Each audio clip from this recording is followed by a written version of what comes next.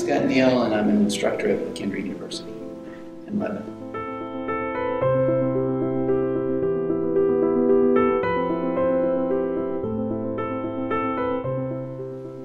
You put people into a situation and let them work things out, and then you come back and you talk to them about what you saw happen with games or activities and things along that line. And from that, people can assess and go, oh, okay, I see how that works.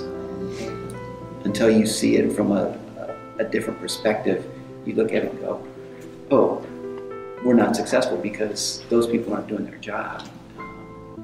And really it's communication and teamwork. And so being college graduates, they're very likely to be put in a situation where they're a boss and they're a manager, and they've got to create team in their environment. And I wanted them to be able to see that there's tools out there that they can use to create team, and how much better things work when you do have a team cooperative communication situation.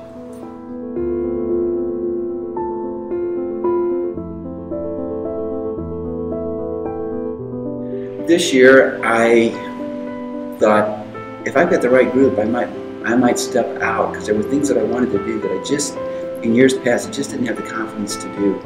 And it was outside of the box of what a normal health class would be. And one of the homework questions was, who was someone that had a impact on you that perhaps you didn't thank enough? So I asked them to write that down.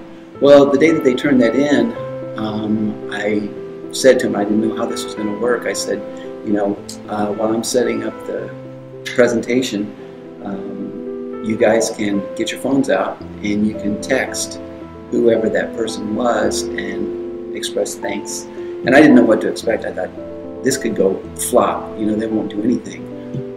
But I said, I'd like to know what you find out.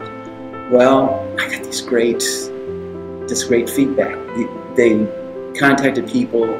There was numerous ones that got back in touch with me and said, this was the impact that I had with that, or you know, this is the, you know, it was so great to tell that person this, that how they had affected me.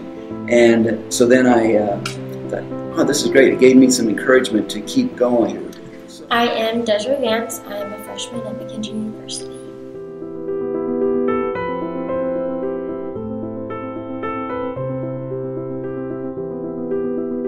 Putting a smile on somebody else's face made my day, because knowing that I could make somebody else smile, just even by giving them something encouraging, it made me happy.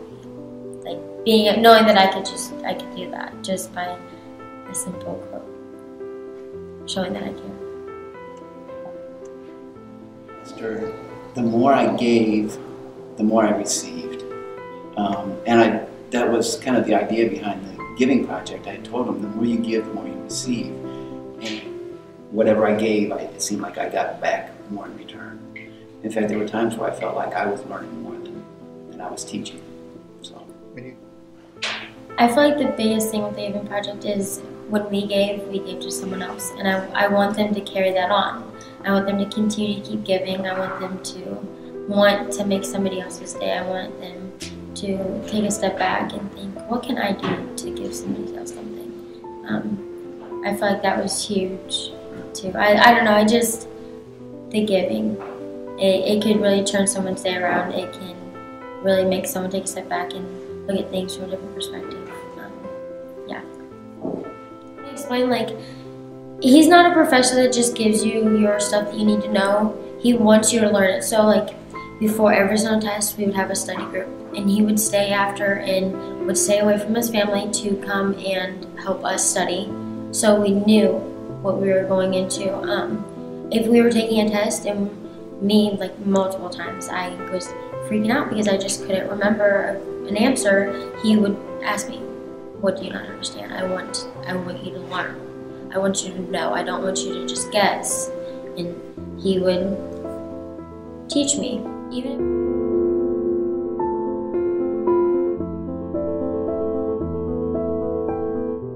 We all worked together. We all wanted to learn something. And I've taken now 3 health classes, and this is by far the most I've learned in any of my health classes. Research out there that says, doing good things for people relieves your stress, helps somebody else out. And so that was kind of where it started in my head.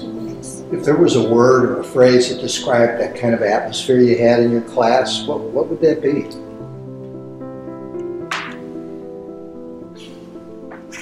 Belief.